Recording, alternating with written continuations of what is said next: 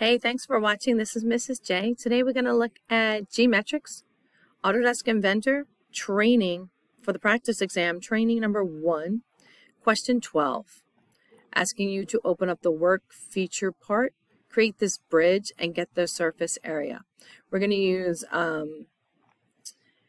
work plane, an offset work plane right there. We're going to add that in. Okay, so let's go to Inventor. This is what your finished product looks like. Let me close this up and not save, and I'll walk you through it. Save changes? No. Okay, so from Inventor, let's go to Open. And if you locate your name in here, you should be able to find the second set of documents, GMetrix templates. Scroll down to Work Feature. If you left click, you can see there's a box there. Click Open and click Yes. Okay, now in the picture, it tells us to create a bridge from that top plane, but their top is here, right? So let's try that. It's 2 inches down. It says create the bridge in the part, use the sketch as shown in the view. That's that. Create the work plane 2 inches down and extrude it 1/4 inch. So let's come up here on the 3D model tab, the work features panel, click on planes and choose offset. Click offset. You need to click not this top, but this part. It's really kind of tricky. Don't get the side there, get this. So see that? Turns green. Left click that.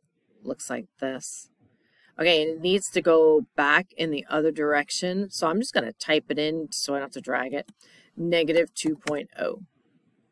You could have dragged it. -2.0. Enter.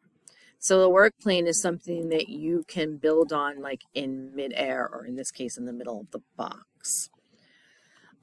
So let's start a new sketch. We need to get the sketch on the work plane, but if you notice when you hover in there, you get the bottom, the back, the sides, you get everything but it. So you've got to come outside of it, somewhere outside of it, and it turns green. Let me get mine closer so you can see it. So a new 2D sketch, and it turns green when you see the words. Best way to do it is in a corner. All right, so now we've got it in front of us. We're going to use the rectangle tool. You want to just snap. When you come into the inside line, you see it turns green for a second. Left click that. Drag diagonally. I missed it. See how there's space? I have space in between there.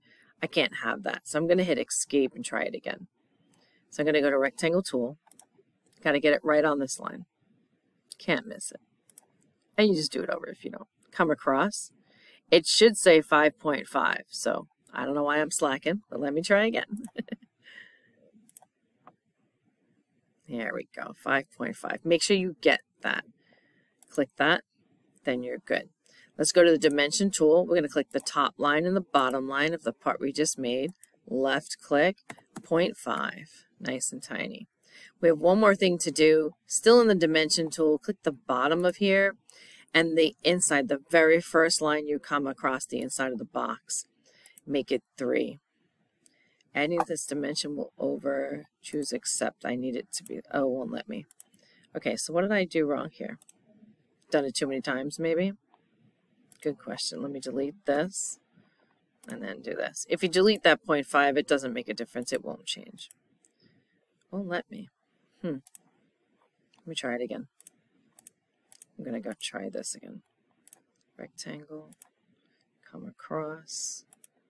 All right, dimension. 0.5, and then dimension. It should not give me that message. Yeah, whatever I did before, I have no idea. I must have missed, I'm guessing I missed the line. Oh yeah, so I might have been, I know what it was. I might have been up here and I needed to be in here.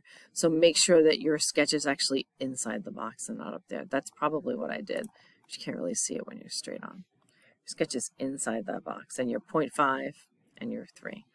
Okay, sorry, I didn't mean to make that so long. All right, let's close this. Extrude. We're going to extrude just this part. You have to select it because it doesn't know. And then we want to go in the other direction, so I'm just going to click flipped in this dialog box, and I need to make that 0.25. 0.25. There you go. Okay, I think that's it. hit the house button, and then go to inspect, measure, and only hit the actual work plane that you made. There you go. 2.75. Thanks for watching.